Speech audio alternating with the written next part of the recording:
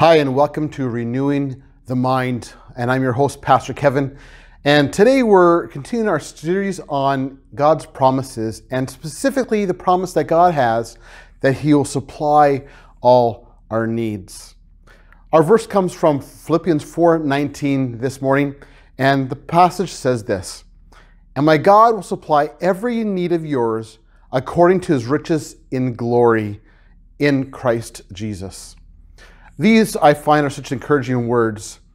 Whether you've been in a situation where you've lost a job, or maybe your income wasn't good enough, or maybe you've had some added expenses that you're concerned about how are we going to pay the bills this month because of this extra bill we have to pay. Either way, we can know as Christians that God loves us and cares for us deeply.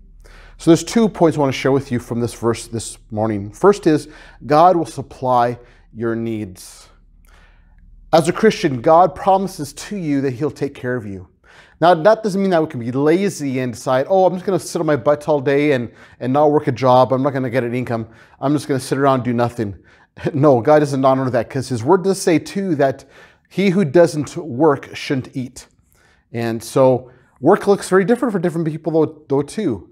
For some who are in ministry, such as missionaries, for example, even church planters sometimes too, have to rely on the Lord to provide, to pay the bill sometimes. But we see that God does provide. And those who are like missionaries and church planters, they are busy about the Lord's work, and God does take care of them. Same thing with you if you are not in professional ministry. God will take care of you. He promises that He'll supply your needs. So when you're worried about what to do with things that are tight financially, trust God, because He'll supply your needs. I want to share a little bit of a story with this to you today. A couple months ago, things were very tight for my family and I was really wrestling and struggling and in all honesty, anxious. Didn't need to be, because I know that God supplies, but yet in my own humanness, I was anxious.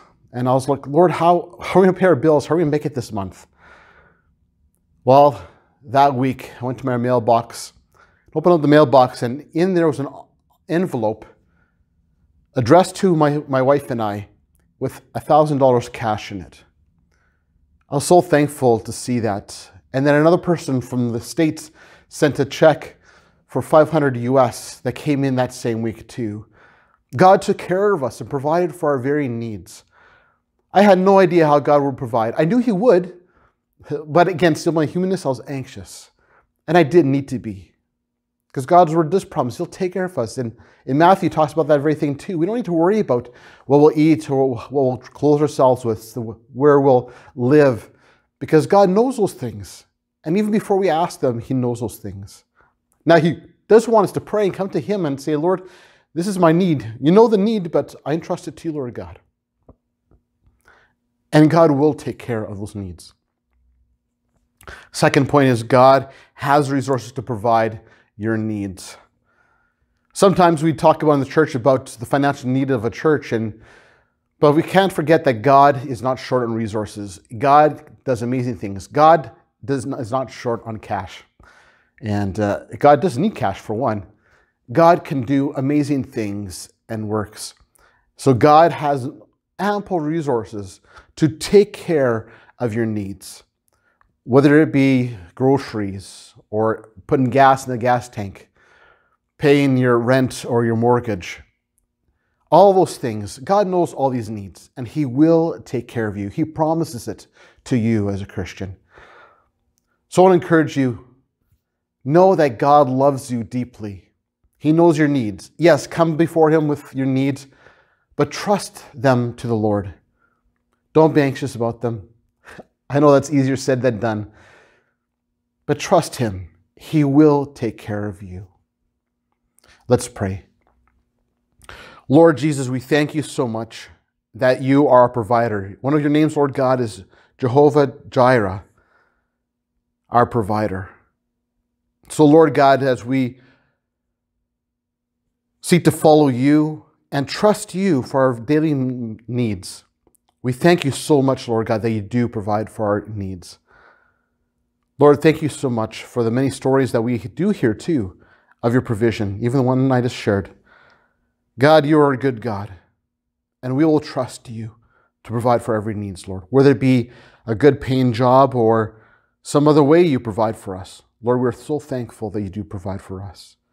God, you are good. And Lord, we do even pray now too. We entrust to you and ask you to continue to provide for us. And we trust you to do so. Thank you, Lord God, for your faithfulness to us. For these things we pray in your name, Lord Jesus. Amen. Well, I'd like to converse with you further on this, so I invite you to leave a comment down below and I will respond to you. Also, if you don't want to comment, but you still want to talk about this further with me, have some questions you'd like to ask, feel free to contact me. The contact information is down below for phone number and email address. Also, if you don't have a home church and you've been watching these videos and you're thinking, we should check out New Life Christian Community, you can check us out more by checking our website out at nlchristiancommunity.com, and a link will be in the description down below for that as well. Next week, we'll be talking about how God gives to us what we pray for. And yes, it relates to a past devotional, but we'll talk more about that next week. Until then, may you know the presence and peace of God in your life. God bless.